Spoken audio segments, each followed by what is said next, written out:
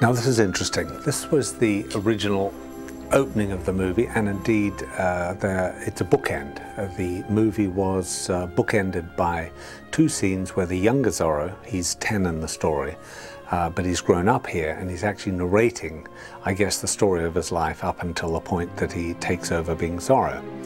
And what happened was that we screened the movie and suddenly realized, of course, or should I say the studio realized, that it would mean that Antonio and Catherine are basically can't come back in the next episode because he's no longer Zorro, his son's taken over.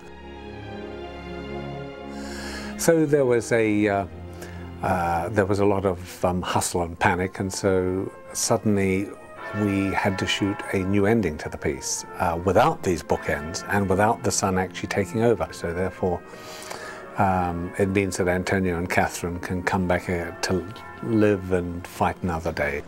Brother Ignacio, what are you doing?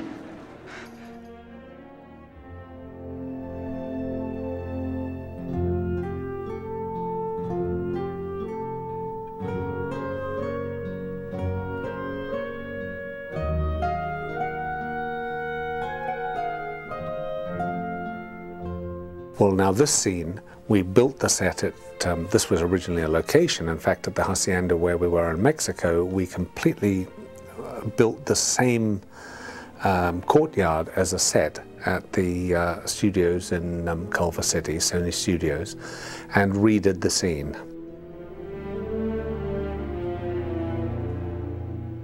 It's really about the family coming back together. It's about Joaquin seeing his parents come back together, and they're renewing their vows. In fact, that's what this scene is all about. And actually, I think the ending we now have, when we previewed the movie, the audience seemed to love it. So I'm very happy with the ending. And I think finally what we do at the end of it is we pan off to the horse, which is all very funny.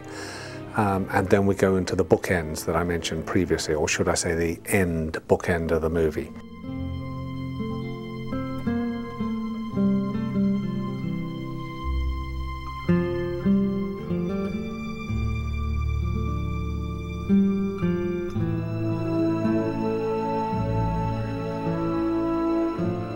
It was very elegant, the bookends, but really I think we get into the story quicker and it thrusts you into the movie, and I think that's better. The end here that we have is the Joaquin who's grown up, he's taken over the role of Zorro, and here he is, he turns round